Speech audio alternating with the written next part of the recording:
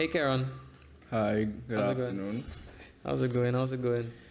I'm good, just really hungry. All right, right. So, guys, this is Kerron John. Really amazing person, and you all are going to get to know him today. So, Kerron, for the people who are listening, what would you like to tell them about you? Well, the main thing you should know that I'm a contemporary visual artist, striving to be one of the greats in the world. Right, I think you're on the right track, we'll get into a few of his pieces today, so you'll get to know what is his style, I mean, I really want to get to know what art gives you, right? Because personally, I'm going to just talk a little bit about my journey in art. My mom used to teach art. She's really into the arts.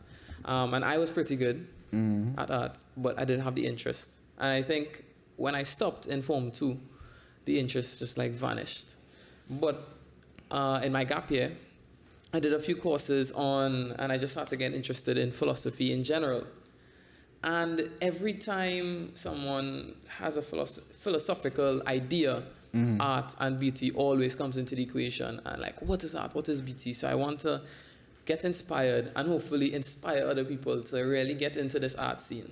Okay. All right? So let's jump right into it. Why do art? Okay, well, the simplest way I can answer that question, I do art because I love it. I believe it is really part of who I am in my DNA because ever since I was small, I always used to be drawing. And I was born into the family where my mom and my grandparents were like artists. Not like artists, like practical artists, but artists in the sense that they study art and they have they have talent in it. So it kind of stuck on to me, and every single day I just think about art. I just think about ways I could paint something. I will look at somebody or something in the environment and just visualize it in a kind of artistic expression. So I think art is just really who I am. That's great, man. Now, you have a very unique style when it comes to art, in my opinion. Now, I am no art connoisseur. Well, I don't know if you got inspiration from someone, but I want you to tell people a little bit about it. And while you do that, I'm going to pull up some pictures for them. Okay, well, I wouldn't say I have a style. I would say I'm experimenting, so I'm in my experimental stage, trying to find who I am. So before this body of work I have for my upcoming show opening on Friday, I didn't have a style. I was kind of like just trying to find my niche, trying to draw and paint realistically. Because to me, at that point in time, when I was like, probably in Form 4, like that, I was drawn to that now. And I came across an artist called Hendrik Alden. I think that's how it's pronounced, his last name. He is this UK Korean artist who does figurative paintings, oil paintings, in a kind of very super realistic, contemporary style, in a kind of dreamy like. So the figures are like painted traditionally, like how Renaissance artists like Leonardo da Vinci paints portraits, and he put a contemporary twist on it where he takes the paint and he plays with texture and he kind of brings out kind of emotional, expressive manner of feeling the painting. So it's like you're dreaming. It's very hard to explain. To me, his style is something that you have to look at and feel. It's not really hard to put words into, in my opinion. And that is one of the struggles to me with art. I like to think a lot. I'm a very critical thinker. But art calls for a different level of, you have to be receptive emotionally to really appreciate art. I think it depends on the subject matter and what you're trying to portray in the work. So for my show, this body of work, which is called Emotions, it is based on my experience with like depression and struggling with my mental health and stuff. So music is something that aided me in trying to get the ideas and how to play with the paint and play with the texture and try to bring out my emotions onto the canvas because I was filled with a lot of negative vibes and energy, and music kind of like got that energy out of me, and it just it flowed through my hands and onto the brush, and it guided me on how to bring forth that energy onto the canvas. Any artist in particular? Locally? No, just like in general. What music really brought that out? Talking about, okay. Yeah. Recently I've been getting more into Tinashe, her mixtapes. Like, it was this mixtape called, what's the mixtape again? Joyride. So I was playing that mixtape very on loop throughout the whole period. Well, through the last few months. Tame Impala. What type of music is that though? I've never heard of these people. Okay, Tame Impala is like, God, it's like, it's alternative. Okay. So he does a lot of instrumentals. God, it's really hard to explain, you know. It's like, okay, do you know who's Lana Del Rey? Yeah, yeah. Right. It's like that, but more instrumental bass. Okay. He sings and stuff, but to me, the production wise of the song kind of bring forth the kind of emotions. Like Lana Del Rey, her artistry is poetry and how her vocals are.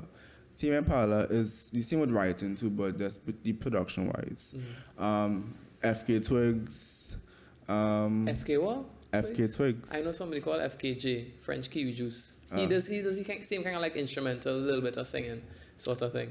Okay, so who else again, boy? So all of those people, it was like sort of like your drug to bring out the emotions that you wanted to bring forth in your art. Because the show that you recommended me to watch, right? You saw the sort of how these artists are so in connect with like the unreal, the sort of spiritual aspects of our lives, the sort of transcendental things. And, you know, you would hear oftentimes like musicians and artists would turn to some sort of means, sometimes through drugs, that would bring out that sort of feeling, right? So you could say that your music is sort of like your inspiration, sort of? First of all, I usually get dreams or epiphanies in my head. So I'll probably like be sleeping or just daydreaming. And I get like ideas in my head.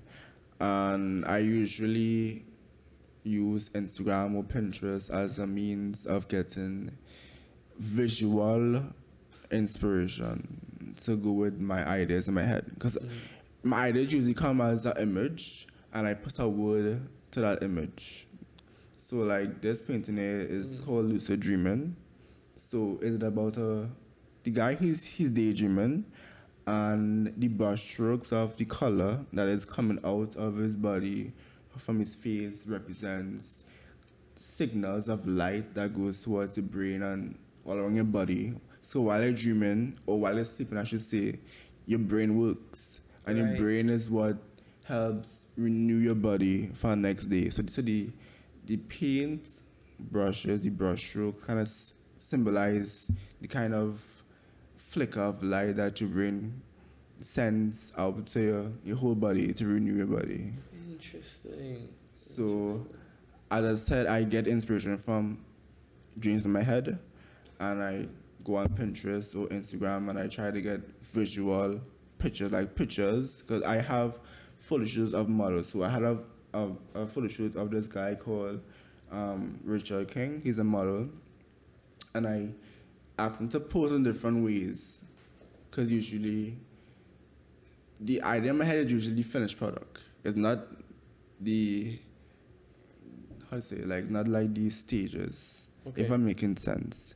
So with him, so you were thinking that this is what you wanted it to come out. You kind of no. Okay. So I asked him to pose in different gestures, and I just choose which is the best gesture that I feel connected to.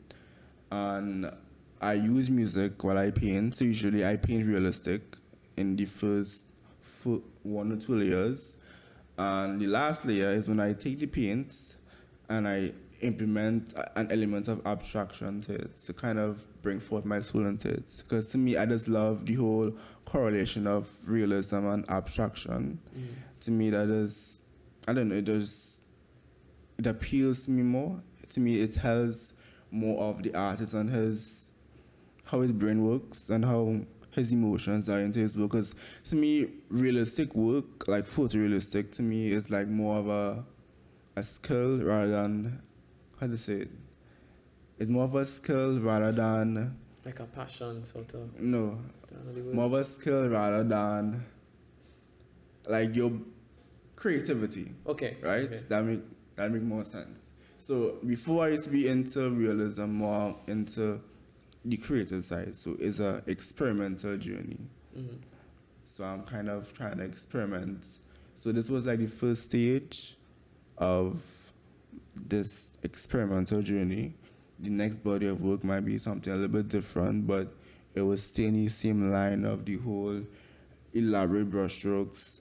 And then more and more of my body of work as I progress into my career, then I will finalize on what is my style, you know. So to answer your question, yes, music is really a driving force into how I conceive my paintings to look and the ideas and stuff like that. It really helps with bringing forward the emotions. Bear in mind, I listen to different kinds of music. Not only alternative, I listen to hip hop and rap.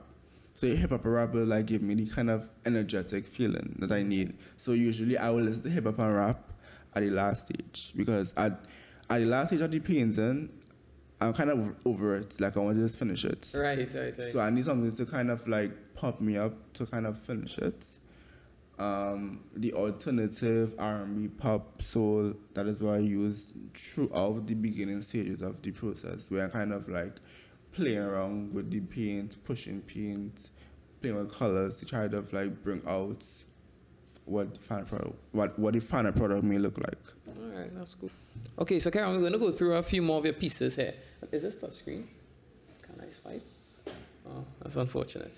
All right, so we're going to go through a few of them, and I want you to just tell us a little bit about each, right? And I'm going to ask you some stupid non-artist questions as we go. Okay. All right, I think I skipped one there. Let's see what's going on. Where did the mouse go? All right, yeah. Is this the second one? All right, yeah, that is the second one. All right, so talk to me. I really like this one, boy. This one is called I'm Insane. So this is a acrylic painting. So this was like the third painting I did in the series. It was more of a trying to figure out the idea of the whole body of work in terms of the aesthetic. This is my brother. He's as a model. The main idea of the piece is kind of self-explanatory based on the name I'm Insane. At that point in time, I had a lot of stuff in my mind, and it was very contradictive of my. So I have stuff in my mind, and I have different emotions. So it's kind of like contradicting everything. So I was like very, very moody. So it's like I felt like if I was insane, kind of like a saying is not really, you know, like a kind of figurative saying, you know. So that was the whole idea for that. So I used the model to kind of portray that more so. What's the word? No, I'm noticing you have one side light, one side dark. Any reason for that? In the studio, I was playing with lighting. I just find that kind of effect to me looks really dope. Because it kind of gives more drama to the piece, because the next side of the face is very dark, the next side of the face is light.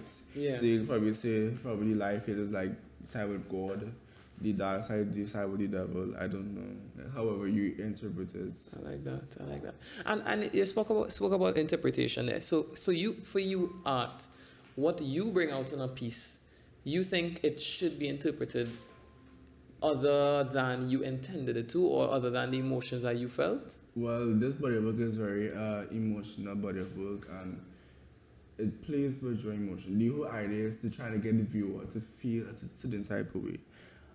I was not trying to get the viewer to feel what I was trying to say in the painting is correct to their emotions. So people can have their own input on the painting, however they feel like, so everybody could interpret this in a different kind of way, which is fine. Art is very subjective, so people have their own ways of experiencing things. So, Interesting. All right, so we're gonna check out this one. now, this one was the first painting I did in the body of work. It is called Dying Inside. So this was kind of like relating to the first huge painting I did that I sold in Horizons Art Gallery. So I at the beginning, this went through different stages. So at the beginning, I wanted to do the kind of comparison of realism with abstraction, which is the colorful side. But midway in the painting, I was like, hey, well, this is not, I'm not really feeling this, because I was very much emotionally not there. Because I was, at that stage, my depression and what I was dealing with in my personal life, I was not at the best part to try to like. So I was like, okay, I think this body of work should be about my emotions and me dealing with what I'm dealing with right now. So it shows.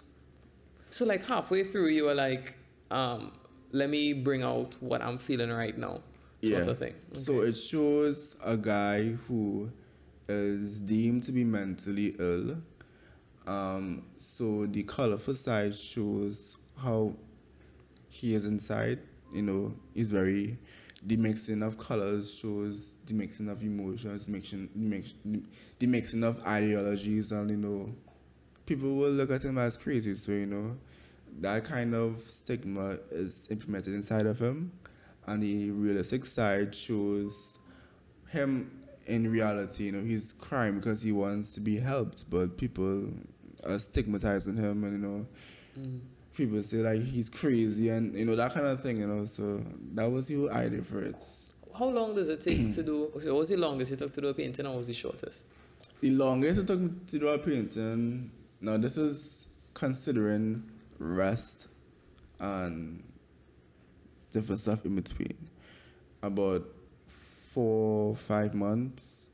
If I was to just take in consideration work time, about 2 months, to 2.5 months. And if you had a whole day free, how long would you spend painting? I would usually start from 8 o'clock in the morning and stop at 12 to eat lunch, then from 1 to 4, then from 6 to... Till you're tired? 6 to 8. 6 to 8, then from 9 to 12. Or 9 to 1. 5, 6, 7, like 8, 9, about 12 hours. It as if I'm really, so like in the zone. It depends. Like if I'm working on a commission for a client, or if I'm working on something that needs to be done as soon as possible, I would stretch myself to try to get it done. But if I don't have any kind of deadlines or anything like that, I'll just work 8 hours a day. I usually stop at 5 or 4 o'clock. I was listening to someone speak, and he was saying that artists are some of the most productive people in the world.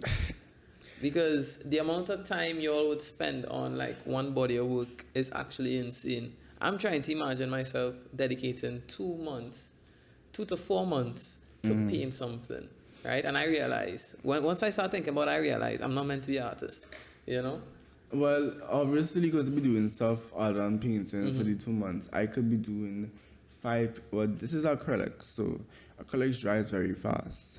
So I work in oils now. Oils have the luxury of drying time. It takes a very long time to dry. So I could work on one layer of a painting today, work on the next layer tomorrow, because by tomorrow the paint is still wet. And I could work on 3 paintings for the week.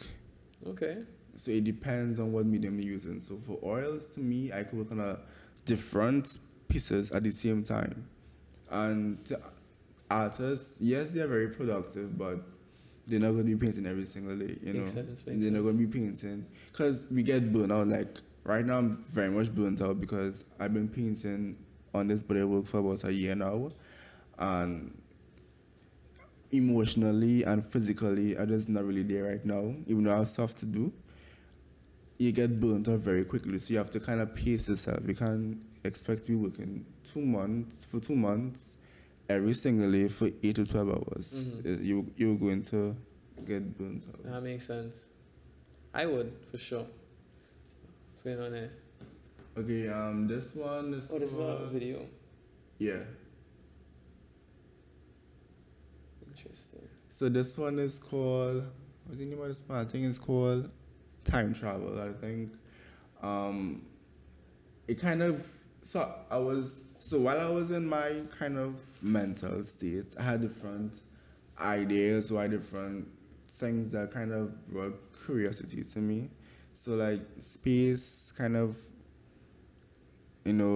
interest me at that point in time. So the kind of effect with the brushstrokes coming out of the eyes of the model and from the neck kind of give the illusion of the Milky Way, that kind of thing. So that was basically the general idea for it, Okay, that's interesting. That's interesting. Let's talk about your art journey now. Right, let me just move that. I think there's one more. All right, let's see what's going on. This one is our next video. Ooh, now I know this person.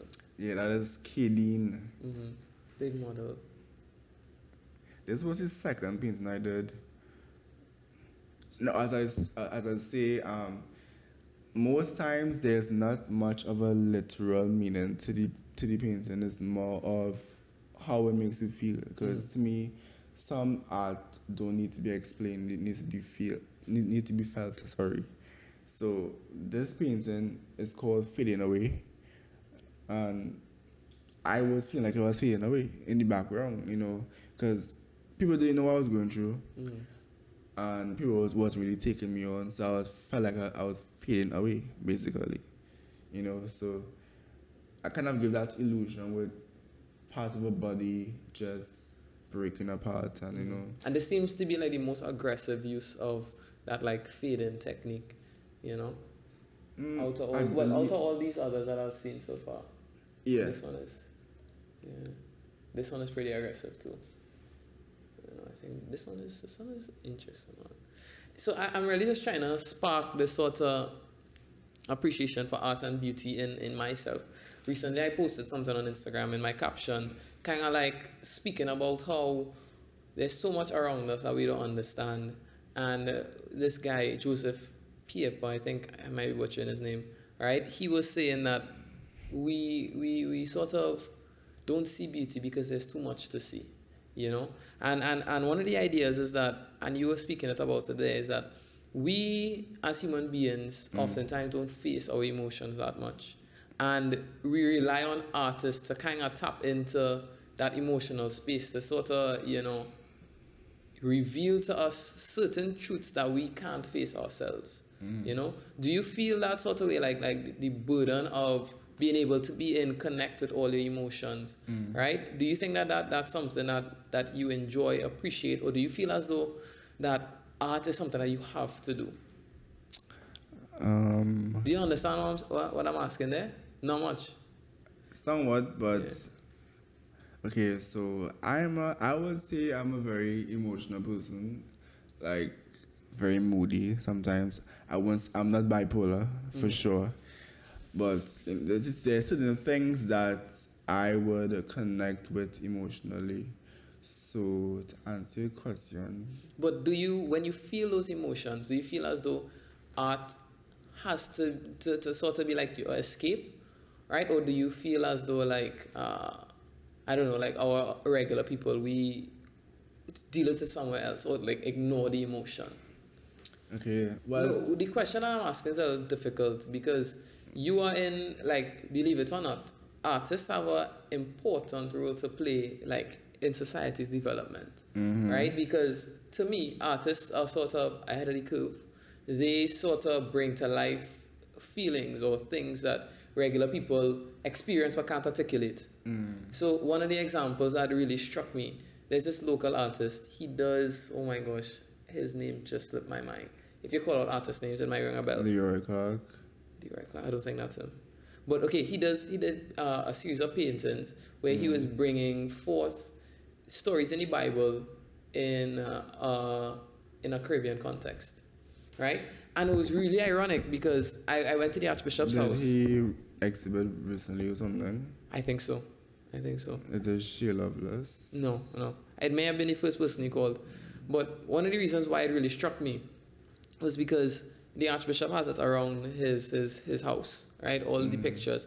And he was pointing it out to me that, look at how inspired this person was to bring religion into the Caribbean context. And one of the reasons why it was so prevalent. Is it Jackie Hinkson? Yes, Jack Kingston, right? And it was really prevalent because they had just torn down the statue or they had just disgraced the statue of Christopher Columbus. The Black Lives Matter. Yeah, so all of that thing was going on. And one of the questions that was coming up is, what was religion's role? You know, why did these people bring this religion to us? Is it really our own religion? And what he was saying is that this guy did this years ago, and he was sort of encouraging people through his art to look at religion and make it their own in their own context, right? Like, and he sort of like was like a visionary. We are now looking to reject all of those things, and in the U.S. they were tearing down statues of white Jesus because they felt as though it should be representative of the people that and the space that it's in. You know, and Jesus wasn't white. You know, so why are they doing this?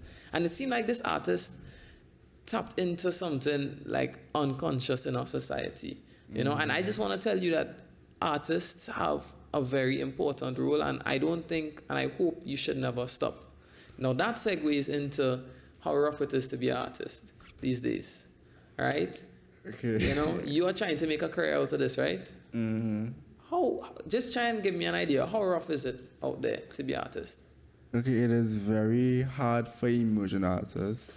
So I did do some research, because I know the kind of questions going to ask me. Yes.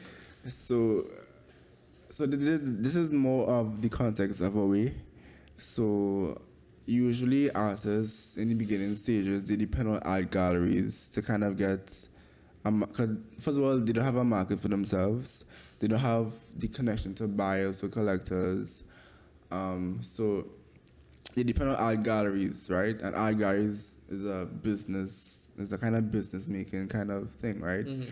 The art industry is a $1 billion industry globally. So being an emerging artist is very hard because most of that money comes from well-known artists. That's true. That's true. Okay, so to answer your question, right? Locally in Trinidad, I'm new to this whole art world, right? From my perspective and what I know thus far,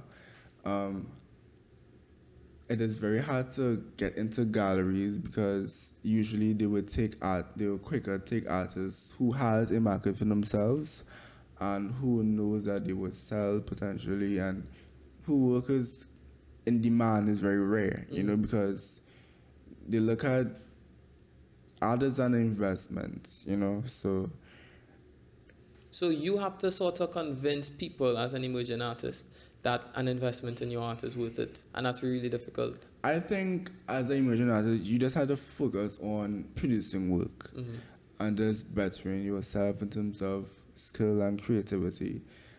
That aspect of in your art career it will follow, because people, once they see your work and enjoy your work, it will get out there, your name will get out there. So you have to kind of create a market for yourself online or just on the word of mouth, you know. So just focus on producing good quality work in series, make a body of work in series on some sort of ideology or idea, and it will just follow eventually. Because I never thought that I would get, before I came into Fatima, I never knew about Horizons Art Gallery, Wild Gallery, the Art Society.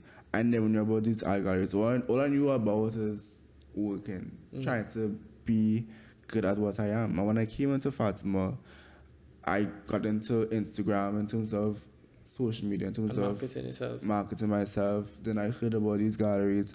I visited these galleries. I spoke to the gallery assistants, the directors and stuff like that. And that's how I kind of got into this whole thing. And based on what they said to focus on your work, try to be the best you can be. And once people like your work, they reach out to you, you know. And the best thing to do right now as an emerging artist in Trinidad is join the art society, take part in their shows that they have yearly. And then just grind. Yeah, and their horizons, they do group shows with new artists. These are ways you could kind of try to get yourself out there, but you have to have a body of work. You have to consistently be producing work because people won't buy. For instance, if someone buys this painting here, and I decided to stop painting, their investment is kind of lost because they knew that I'm not going to be producing more work, and there's not much, like, you know what I'm trying to say, right? Yeah. So it's kind of like, especially as an emerging artist, you're expecting them, or you sort of, you see in their potential when you buy their art, and that, like, in the future, you expect it to grow exponentially. Like, it doesn't make sense producing 5 bodies of work at one time, right? And expecting that price to go up, right? You don't really see that. Well, unless you were some super genius. And I think what happens also is that the person themselves, like, let's say it was a tragedy. Let's say it was 5 paintings, but this person passed away or something. Then I could see that happening. But if it was like an artist who you drop 5 pieces, right, not really having an emotional connection, and then you went on your life like normal and like just vanished from the face of the earth, like there's no like sort of legacy behind the art. As I said, well, in the movie I suggested to you Violet Bosworth, I think I see your last name. Yeah. One of the persons in the show said, what is the purpose of art if people don't see it? You know? And let's be real, people who buy art have expendable income and very influential, and they see it as an investment, you know? The competition between wanting it to be displayed and being purchased, do you think that, let's say, hurts in the art industry in any sort of way? So there's 2 ways that art is purchased. There's the primary way, which is through art galleries, and there's the other way, which is through auctions, right?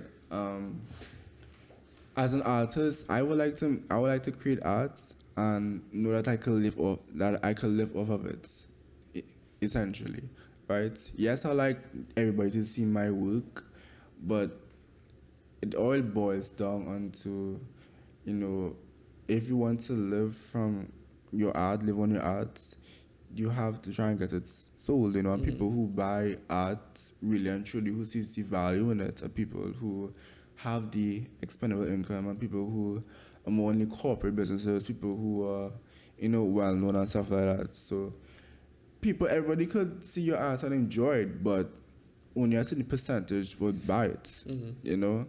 And people will think that, oh, art is expensive, and, you know, they don't see why is that valued so much. Art is valued based on the name of every artist is very well known. Let's say Leonardo da Vinci, there was this painting that was auctioned off, I think it was in 2018 in Christie's auction house. It was like $450 million. Jeez. because the person who bought it is this billionaire, you know, and he is a pioneer in the art world, you know. So the value of art really depends on the artist, his name, and the people who are buying it, who collect his work, and the gallery houses. If the galleries houses are a very prestige house, so usually the art will sell through the gallery first, right? And the secondary way that is sold is through auction houses. So the buyer will sell it to somebody else, you know? And those transactions in terms of who is buying it and where it's going to, all that plays into the value and how in demand the artist is, and you know, that kind of thing, you know? So I see that, man. I see that. So if, as I said, it seems to be like sort of a niche industry, the art world, what would you tell people like me who want to get an appreciation for art but see it as like, let's say, an activity for the wealthy? What would you encourage us to do? When we spoke last time, one of the things that you said was, why not buy from an upcoming artist, right? Okay. Like, what is the benefit in doing that? So buying from upcoming artists, the work is cheap, it's affordable. And as I was telling you before, over time, once the artist continually produce work and make a name for himself, and his other work that you didn't purchase probably sells to other people, more influential people. It goes out to museums, prestige galleries. The work becomes more valuable. So if you decide to sell it to somebody, which is the secondary way of buying art, you sell it at a high price because that is how much the art at that point in time worth. So buying art is an investment, but as the artist, he or she have to put in the work in terms of producing the work and getting any money. It's not easy, being like this great artist, like locally Leroy Clark. Like he took years to get there, and his work is very, like, to me, I love Leroy Clark work because it's a lot of like textures and a lot of ideas and a lot of stuff goes on to his work, So it depends on what you like, It depends on how you connect with it and stuff like that, When you price it, so there's an person outside of the art industry trying to figure it out. When you look or decide on the price for your art, what goes through your mind? Well, I take in consideration the size of the work, the time I spent, and the raw materials I spent on the work. That is essentially how I price work.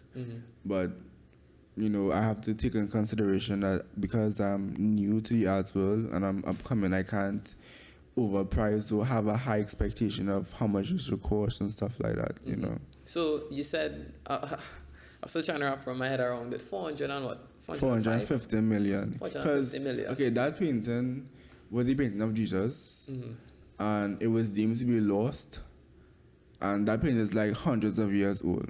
And Leonardo da Vinci is a... Yeah, he's great. Right, he was a scientist, artist.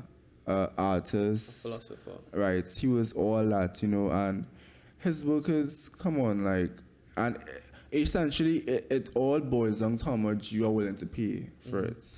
The billionaire, who bought the painting, he saw the value in it, and he... sold it. He so bought we it for that. comparing that price, 450 million, right? Now that would be like the extreme end of things. Are you willing to let the people know what would be the price range of your works? Are you at liberty to discuss that? I think it's best that whoever have interest in my art should come and see my show. I like that. But it's not going to cost tens of thousands and stuff. Right. I don't actually give a figure because people who's watching this who in the gallery that time would not like that, but it's not going to cost tens of thousands of dollars. I don't want to set you up there. Because I'm not at that stage in my career. Like I said, I could price at that high level because people don't really know me. People know, as I say, Jackie Hinston, Karen Sylvester, Lisa Wakana. Like these are really well-known artists in Trinidad and probably regionally. So artists like that who works for years and create a following and who like continuously work and redefine their work, they at liberty to price the work at such prices because what would be a price they're looking at, like 100,000 sort of thing? What are you talking about? So let's say one of those big artists, Lisa O'Connor or Jackie Hingston. Okay, if you went to an art gallery and I've went, but usually I try not to look at price tags because it's hard for me to wrap my head around that. Okay, the most expensive painting I've seen in an art gallery in Trinidad locally is $150,000. Interesting. You could buy a car with that. Yeah. But you had to take into consideration the gallery, takes the Takes a commission cut, because right. they have to, you know, get, well, they have to like connect with people who are interested in buying and marketing and all that jazz behind the scene. Because when I'm actually preparing for my show and in preparation for my show, there was a lot of stuff I learned in terms of what went in behind the scenes of preparing for a show. Because it's very much costly to have an exhibition. Because there's a lot of stuff I take in consideration. All right. So the percentage that the gallery takes is well worth it. So I think that's a perfect opportunity to really promote your show. So how do these things work? You have a name for it? Well, I started off my body of work just creating the work, and I usually after the fact I think of a name that goes with the idea and the aesthetic of the piece, and collectively I looked at the work and I decided what is the name. So the name of my show is Emotions because really and truly the whole body of work plays on how I felt, different stages of my mental health and what I was going through. Initially, is my emotions, is emotional kind of stuff, it's deep stuff. But to plug my show is at the Art Society. Where's the location? Federation Park, Newton, Port Spain. It's opening for the public on Saturday from 12 noon to 6 p.m., but it closes on Sunday and Monday. But they had to book to come in because of, what is going on with the pandemic. Trying to keep the numbers low in terms of who's coming to the gallery. I'll link all those, like, where you could book and all those things. You'll send it to me, I'll put it in the description. But they could call the gallery. It's 622 9827. Or you can email. Whatever contact information you want the people to know about, I will link it in the description, right? Okay. Something like a plan there. So we're gonna just finish off with some questions that I got on my story. I'll just choose 3 or 2. What are your no. Nice. What are your intentions when you share your work, right? And it's kind of like something we spoke about already, right? Let's say, is money the driving motivation, or you just really want to share your passion for the world? Well, let's be completely real, right? As an artist who is trying to make a career out of it, or money will be somewhat behind the real reason. Money is always there in terms of selling the work, right? And I think it makes sense too, because if you're comfortable, right, from selling your art, you can have more time to create more art, honing on your skills. And I think that's what most artists in all genres do. It's kind of like, if I can monetize this, I could continue doing this for as long as possible. Money is not everything. Money don't really make you happy. Me personally, what drives me, what the question you asked me, is try to bring forth to the world. I'm trying to get out there internationally. My art and what is my ideas and what I would like to see, because I use art as a way to talk to people. Because people like use social media to like Twitter and stuff to give their thoughts. I give my thoughts through my paintings. So like this body of work is all about depression and mental health. How important is your mental health throughout your life? Because it takes a toll on yourself initially, physically, mentally, spiritually. It takes a toll on you. So I really want to shed light on how important is your mental health, and how you should be in sync with your emotions and stuff like that. So I just like to somewhat teach through my arts. Right. Okay, I like that. All right, we'll end it off there. I'm now seeing time. And I'll get you over to your we're going to the art exhibition now for a little while. I'll see what I can see. And maybe I can give you a little sneak peek, though I doubt. All right, Kerron, this was wonderful. I'll send you the clip as soon as possible, and all the best from Friday forward. Thank you. Guys, make sure to check him out. If you all don't talk to me again. All right.